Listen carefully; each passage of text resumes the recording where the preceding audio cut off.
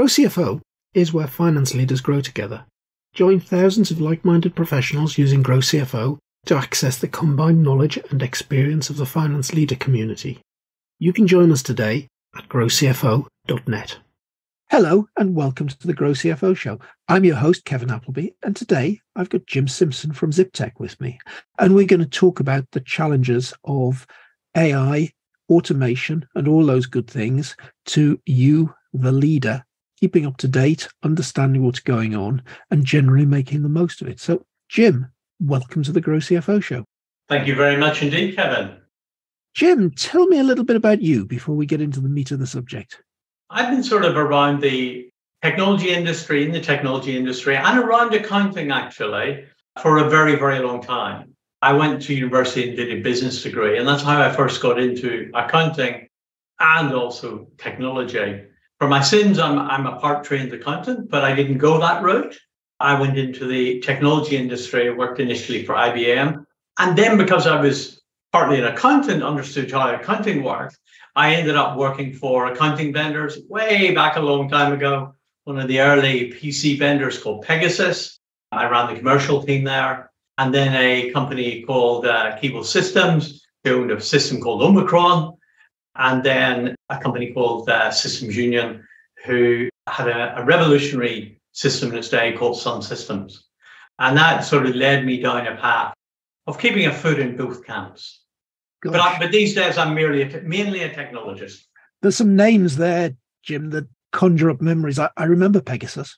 I remember that just about the time that I passed my accountancy exams, we were helping clients get their heads around implementing Pegasus as an accounting system. And I did gather a bit of knowledge to be able to advise people back in the day. But Systems Union and Sun Systems, that reminds me of probably the biggest consulting project that I was ever on. It was working for, Coopers & Lybrand initially, but PwC. And we were implementing resource accounting in the Army. We got the job of connecting the Army's asset systems to the accounting system. Mm-hmm. Loads and loads of military equipment that has never, ever been on a balance sheet. And we actually implemented Systems Union, Sun Accounts, fixed asset register to put it all in. And I'll never forget the conversation over dinner with my project director when he told me, we set the program going. It's still going 24 hours on, calculating the banking depreciation. Somebody please give me an Excel spreadsheet. I could do it quicker. PwC, way back at that time, I imagine it's the same time, actually used some systems right throughout the world because of its multi-currency features. You were at that time a very big Systems Union client. Yeah, that's right. That's right. But these days it's Ziptech. After my experience at Systems Union, I ended up by accident running R&D because I had very strong opinions on what the product should do. So I ended up running this development operation of about 200 people, which was quite an experience as I'm not a professional programmer. But I learned a lot. But I also got very close to some of the investors. And after Systems Union was sold on, I ended up working for them as a turnaround CEO. So I did a number of turnaround situations, usually bringing with me a CFO. So all software companies that were in trouble, 50 to 100 staff, that kind of thing. And that's actually what led me to set up Ziptech. Because one of the eternal frustrations I had was the IT was very badly run. And the developers, because they're all software companies that I was doing turnarounds on, the developers were all fiddling with the IT. And of course, we were in a turnaround situation. I wanted them to write product so that I could get it out the door to bring in revenue and to fix the problems for the reasons why people weren't paying us and all that kind of thing. And so I wanted to outsource it. And I found it incredibly hard, which is it was, if you were very, very small, the local one-man band at the time could have done it. If you were very, very big, somebody like PwC could have done it. But there was that mid-sized companies all found it very, very hard, which was what led me to set up Ziptech. So we're IT consultants. We help guide and advise managers on the technology and what they should be doing. We help them implement it, and then we run it for them as well. We don't do that necessarily. We do versions of that for all of our clients.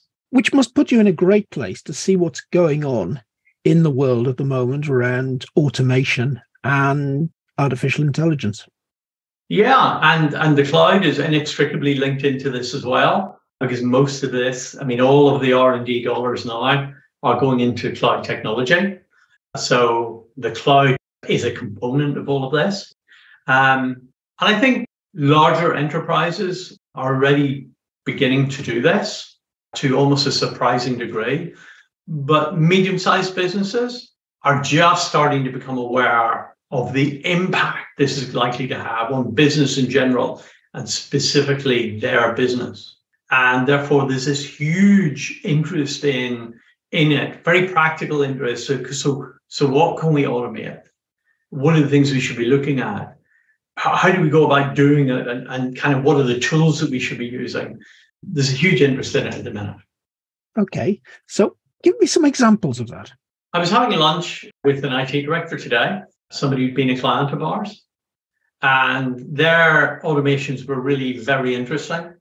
So they do a lot of, they look after properties. So they have robots who clean floors. They have robots that cut grass, and they have removed a huge proportion of their admin and manual type things. And they can see that it's going to go much, much, much further.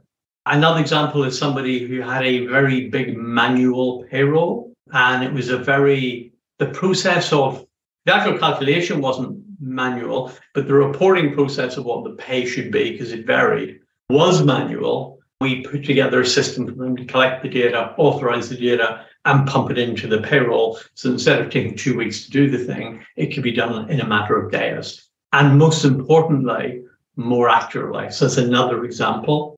Another example is a very, very simple one.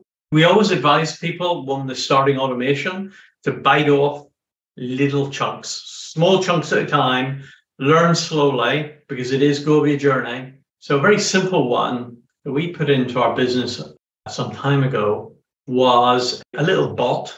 We call our bot Zippy because we're Ziptech. And every week, Zippy goes off and it checks who is going to be in for the week and who has holidays booked and who's going to be out. And it just compiles a little email. It sends it to reception, tells reception who's going to be out. It also tells reception who's on call for out-of-hours call service as well. And Zippy also, every single morning at about 9:30, sends us all the messages in team, just a little table saying who's out that day. Now, that's very small. And I actually thought it was so trivial when we originally did it that it wasn't worth doing. I probably am actually one of the biggest users of it now. I find it tremendously useful to go to the Ziptech channel in Teams and see who is not in that day, because it makes my life easier to try and get in contact with them or whatever, or no, I can't for a week. So little things like that. Wow. Yeah. Something as simple as that, but the way that changes the way we can work, improves the way we can work is quite mind-boggling. I know, and I didn't appreciate that. Yeah, it's really useful. And there you've got an example of an automation that's not taking anybody's job away, doing something that if you asked a PA to do it would be a real weekly chore, and giving you some very, very needed business information, some insight. So I suppose we are all frightened about automation and AI taking our jobs away. How do you feel about that? Well, in our case, it hasn't taken anybody's jobs away. It's actually growing, enable us to grow. Because our biggest issue, one of our biggest issues, and I know it is for many companies, is finding really high quality, capable staff. It's a genuine issue. It's hard to find really good people. So what we want to do is make the most of those people and surround them with as much automation and information so that they can be far, far more effective in their jobs. Mm. However, having said all of that, that's great for us as a technology company. I think there is no doubt that this will displace jobs and people will have to retrain. There will definitely be retraining involved because, you can see it in large-scale enterprises where What we just talked about is 10 minutes of somebody's job once a week. But you scale that up to an organization that's very, very huge. You can take out one process, and actually it might be the equivalent of 2 or 3 people. Yeah. So there's no doubt it will take out jobs.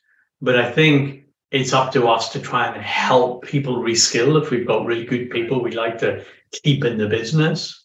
It actually reminds me, Jim, of a challenge that I've come across for years and years around shared services projects. Mm-hmm. Companies will put a shared service together to allow them to automate processes, to allow them to simplify processes, get people that specialize in particular tasks because they can do the same task for 3 organizations. Now, you can always see direct savings where you can take out a whole person's job. But put together many business cases for shared services, there's always a rump of things where you're going to take away 10% of what somebody does, 15%. Now, if you can see 5 whole people you can take away, but you can see 10% of maybe 50 jobs you can take away. Are you going to lose those 50 people? Nearly always, you can't reorganize or whatever to actually lose heads. The challenge is to make use of the time you're freeing up to get those people being more productive. I agree. I describe it as for many businesses, it creates capacity. So it creates capacity for growth, for better customer services, better quality, and that kind of thing. But we shouldn't shy away from the fact that for some individual instances and so forth, it will destroy or stop jobs happening. But when you look back at what the internet has done, and we talk about all the jobs it is destroyed, and it has, if you're in the photography industry, if you work for Kodak, for example, that no longer exists and all that kind of thing because of the iPhone, those jobs have gone, but many, many more have been created. And if you're an optimist, then you believe that actually more jobs are going to be created through this process, a kind of process of creative destruction. So there's a huge amount of change coming up, and certainly in the predictions that GrowCFO put together at the start of the year, this sort of technology is at the center of 2 or 3 of those 9 predictions. If you want to look at those, I'll put a link in the show notes to them. Mm-hmm. But what about the average business leader just sort of getting their head around what's happening? How on earth do you keep yourself up to date, abreast with this, and knowing when you should be taking advantage of it? It is incredibly hard. And I think business leaders now have to, because change is so significant and so fast, I think business leaders have to devote some time in a week or month to learning or exposing themselves to this kind of thing. And what I find is if we give them examples of how this technology has been used in real businesses and real things, I think what I find is you can see them figuring out, oh, that would do that in my business and so forth, and they can translate it to their own business. So we run something called the Director's Briefing at the London School of Economics, and it's specifically for business leaders, not IT people. And in fact, we ran one last week on the subject of automation, funny enough, and 50% of the business leaders that turn up are finance directors or CFOs, because very often they end up with responsibility for IT. The other half are all CEOs. And what we try and do is in plain business language, not techie language, tell them about what's going on, give them examples and show them those examples as well. And I really think it makes a big difference actually seeing it rather than just talking about it and showing them some PowerPoints. And the other thing that we do in the director's briefing is a deep dive. It's 2.5 hours. So it's a commitment to come along. You're serious about it. It's 2.5 hours and it's only for 6 people. And the reason why we do that is it's a facilitated discussion. We want people to be saying, well, I've tried some of that, but that didn't work. Or, oh, I did it, but it worked and it worked this way. So we want to create that kind of interaction between the business leaders deliberately to shape the status quo. Okay, get that. How do you make sure you're getting the right people along? There must be a lot of people that are saying, I'm not using any of this. I've really got to suck up some information that would be coming along with that sort of briefing session just to take. Inevitably, there are people who do that. Inevitably, that is true. But what we find is some people get it faster, some people not as fast. So in fact, we get some people who will come back to the same briefing a couple of times, and they will get it. Some people will get it immediately and want to do it. Yeah. So, Jim, one of the things that seems to have suddenly hit the headlines recently is OpenAI and a lovely little chat device that can write stuff for you. Now, that suddenly hits the headlines. That must be one example that's come to public knowledge but there are hundreds and hundreds of things that haven't. How do you think that sort of tech is going to impact on us?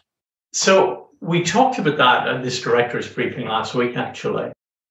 And the audience reaction, or the participants' reaction, was interesting.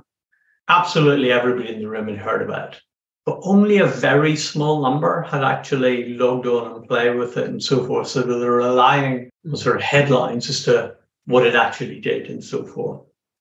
So the first thing I advise everybody to do is, I'm sure you've done it as well, Kevin, is to go to OpenAI, start an account, which is a very, very easy thing to do, and just play with it. And I think, so you've got to remember that 2 years ago, we were nowhere near where ChatGPT is now, nowhere near it.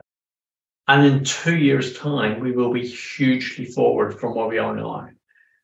So the minute we're using it internally already, now there are caveats to using it, but we should get those out of the way first.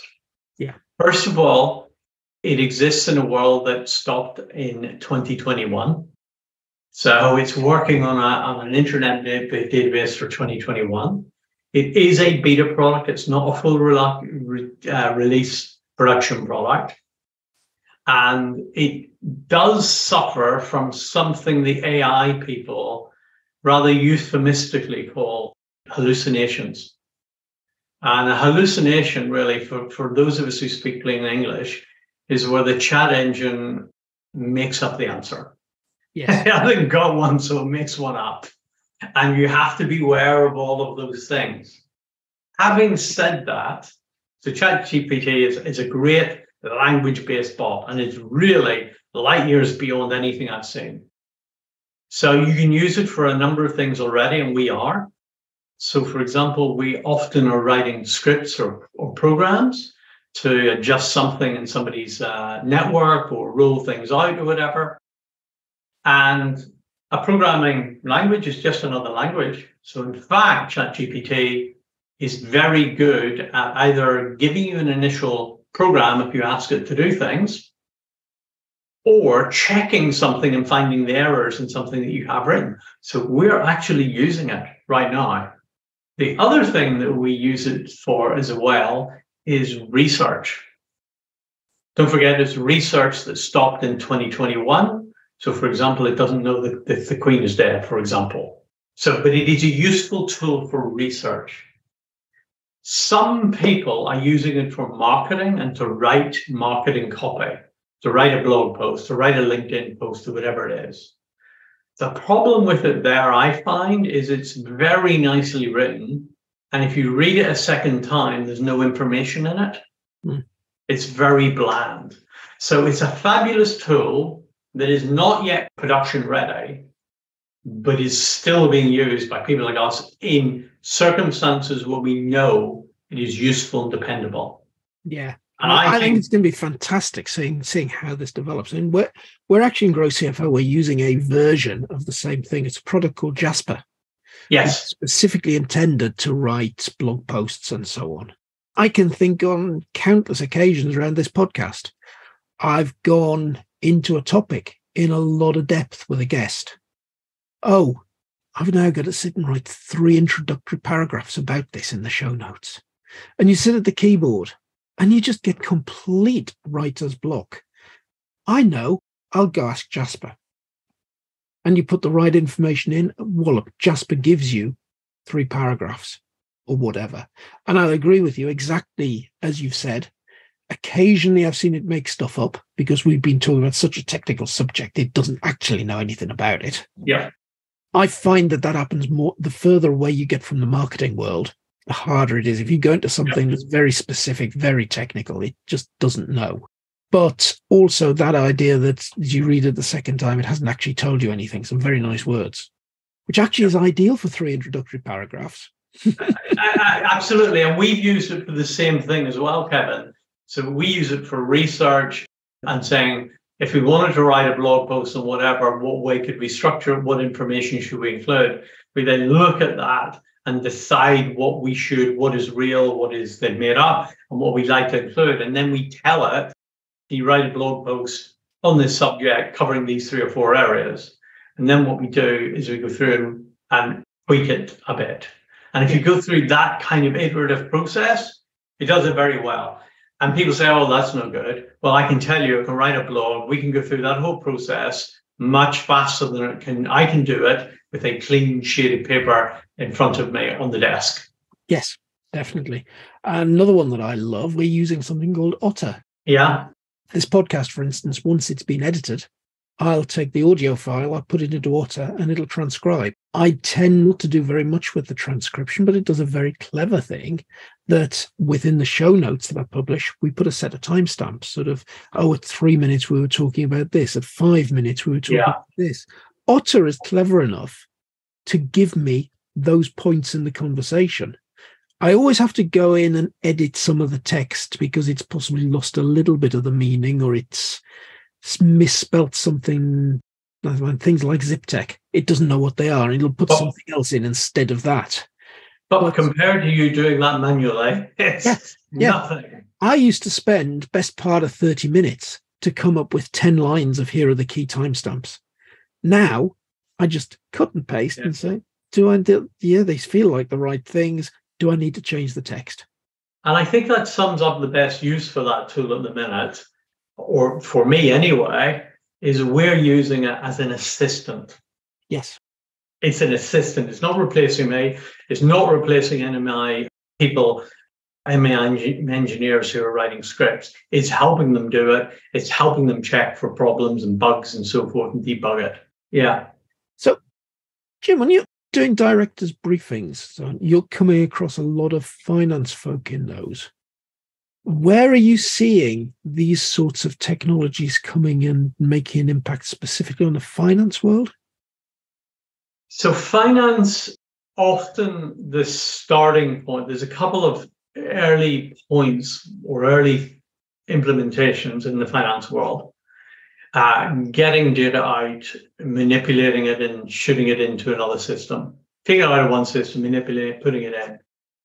Perhaps based on some triggers, if this happens, do that kind of thing. So that classic thing of the whole data manipulation integration. The second area I would say is around reporting and KPIs. Yeah. And there is a lot you can do in this area. There's a big crossover or overlap with business intelligence here, because business intelligence can look at data, analyze, and therefore you can kick off automations based on that information.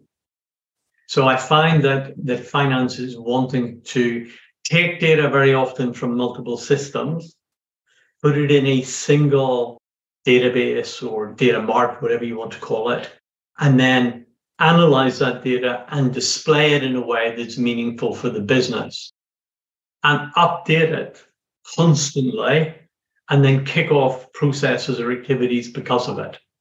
Yeah. One of the interesting ones I'm certainly starting to hear a lot about is the sort of software that can look for errors. Yeah. And we're quite excited really about what's that going to do to, say, the month-end close. You will inevitably spend part of your month-end close cycle looking at the numbers, saying, are these right? And correcting errors, posting journals, things like that to get to a set of numbers you're pretty reasonable or near enough right. If you've got a piece of software running all month and says, oh, that sales invoice looks wrong, think you should have a look at it, that is going to be powerful. I agree. And they're very, very good at pattern recognition. Yeah.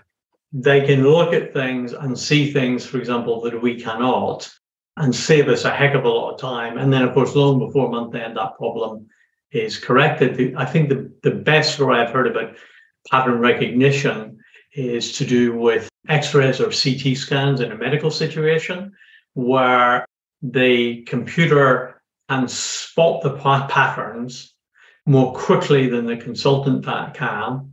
The consultant then checks the material. And if the consultant believes the computer system's got it wrong, it feeds that back in, and the computer system then learns from that, because it's learning as well based on the amount of data. Oh, that doesn't mean that the patient is that. And that's dealing with vastly more data than we're dealing with in an accounting situation or a business situation. Does this mean at the football match we'll eventually get VAR telling the referee what the decision might be rather than the other way around?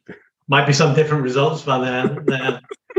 One of the things that we've done in my business that I sort of cite as an example of this whole business intelligence thing is to do with KPI board that we created for our support function. And I believe, I can't prove this, Kevin, but I believe that KPI board has been worth millions to Ziptech. And it's only a single sheet or board of KPIs. Yeah. And it's gone through a number of iterations if we've learned about what truly is key, because what you think is key is not, and you peel back the layer and you find something more key behind it. It's like pulling back layers of an onion. But what that's enabled us to do is provide real-time information to the support team on problems that customers are having, any trends, i.e. customers that have a lot of tickets open suddenly, which is usually an indicator of significant problem, how long tickets are open, how quickly they're getting solved, et cetera, et cetera. And we put that information in front of the team, and we update it something like every 60 seconds or so. So it's dynamic. It's all ever changing. And we have a support huddle every morning, all the engineers at 11 o'clock. And they have the huddle around that virtual board. That has changed our behavior. It has definitely improved our performance as a business, given better results and value to our clients, which in turn, of course, has won a lot of business through referrals, but also has made us more efficient internally, so we don't do the things that don't matter. And that single board, I believe, has been worth millions to us. I love that. And that's taking a concept that's, and back in PwC days, I was part of a team called iAnalytics. Mm-hmm. But this is 20 years ago. So we're living with a different level of technology. But one of the things that we'd say, if we're going to help a client put a balanced scorecard together or a board report together. Yes. Can you go into your meeting and run your entire meeting based on the information that's on this piece of paper? And we got some of the journey there, but the challenge was always either the systems weren't able to produce the right data, mm-hmm. or we couldn't get the data fast enough to be relevant. Yeah. Yeah. Nowadays, our data is 60 seconds out of date. Yeah. And actually, we've chosen 60 seconds. We could do it faster, but it's kind of meaningless to do it faster than that. Yeah. The other one that we do, again, is a scorecard around a notoriously difficult thing to do, project profitability. It is very, very easy to lose money doing projects, really easy. And what we do is, again, we have a scorecard around that. And that scorecard, we have a meeting around. So the professional services team have a meeting around that scorecard. They will use the data in that scorecard, and they will drill down into the data and find out what's happening and why a project is suddenly not behaving as it should be. And then they take a series of corrective actions as a result of that, and they meet around that. I'd love to have had that sort of tool when I was running a bid team, because I was always going onto the bid team around actually not project profitability, but bid cost, and say, how much effort can you put into this bid until you get to the point where you've actually spent all of the profit on the project before you actually win it? Yeah. It's the first time I've seen anything like that. But interestingly, the young guys in the company using this, they take it for granted, which is really interesting. I this is close to, this is close to magic. I've never seen been able to get this kind of data before. Yeah. And this is another issue. Older chaps like us, how do we get our heads around some of this? And one of the funniest things I remember was putting something in front of a youngster, very young, and great, at this lovely screen and everything. First thing was try to touch the screen to make things happen. Of course, it wasn't a touch screen piece of kit at all. Yeah. I had got my head around that quite easily. Younger generation automatically assumed it would be. There's definitely something about what you grow up with. And I still fear the day. And I remember this from my own father, repeatedly telling him how to use a video recorder. I just wonder, is there a day that you wake up and suddenly technology doesn't make any sense anymore? Yeah, there may well be. I mean, maybe we'll have some derivative of or some descendant of Alexa that will make it much easier for people to interface without maybe Alexa become an avatar. Yeah, and you probably heard that Jim uttered the name of she who should not be mentioned in the middle of a podcast, and she decided to intrude. I won't mention the name again. But maybe we'll have some derivative of that, the kind of technology that you don't have to be a technologist to use. So my granddaughter is 7. And she uses Alexa all the time for everything and just takes it as easy to do. But also my wife, who knows nothing about technology whatsoever, she can also use Alexa. Yeah. Because the interface is so good. And I think that's also true, frankly, of the iPad, because the Apple interface is superb. Yeah. Which says a lot of this isn't down to techies writing great code, writing programs that can do some really clever things. There's a big part here to be played by designers. People understand how the brain works.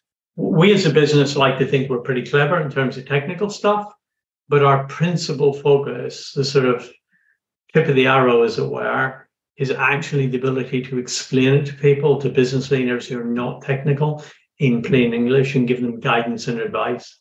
So we have a number of fractional chief technology officers who are hired specifically to do that. So we spend a lot of time doing that.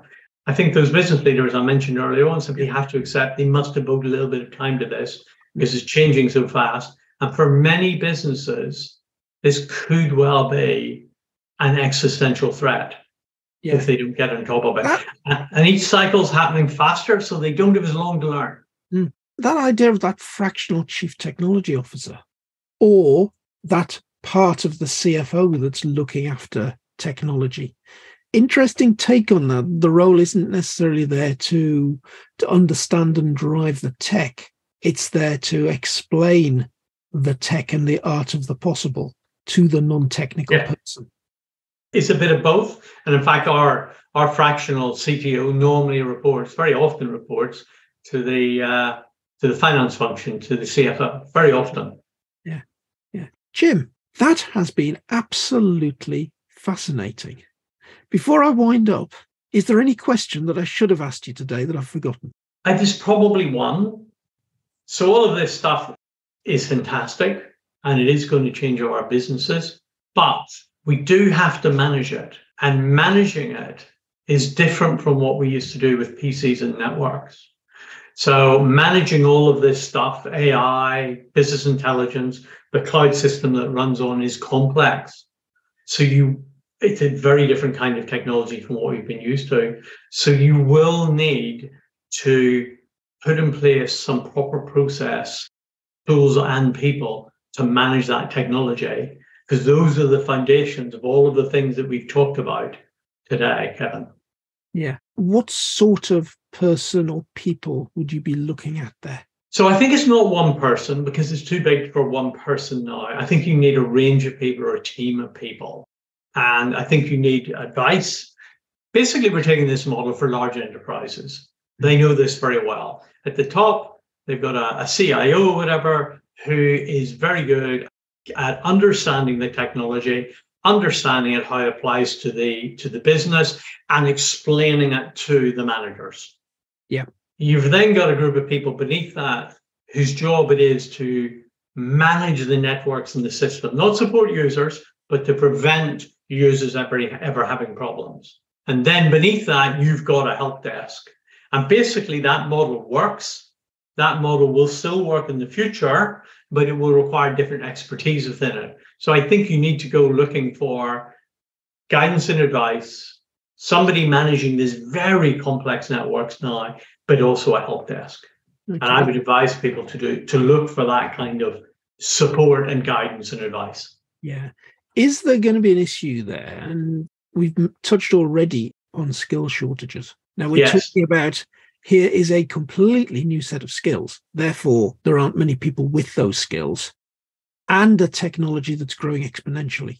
Yeah. Is that going to give us a problem? I do believe so, Kevin. We're talking about early computers we used a few minutes ago. The first computer I used didn't have a screen. It had a paper roll, which ages me a bit. But back from those days of the mini computers, very few mini computers made the transition over to be PC experts. Also, I remember back in the day, a product called Novell was the networking product. It was just, Microsoft didn't do anything in networks or anything like that. It was the networking product. But so many of those Novell engineers did not make the transition into the Microsoft Windows networking and stack that we have today. And I see the same happening where people who are traditional IT people are not making that transition into this cloud-based world that enables us to run automation, AI, and business intelligence. So there's something there that says there have been these seismic shifts before, taking those two things. The skills haven't existed, the technology's risen very fast, but we've survived. So absolutely. New people have come in, and I do think it is new entrants. So I think traditional IT finds it difficult to jump that hurdle each time, whatever the tradition is. And I think you have to look for new people who are versed in this to help your business drive forward.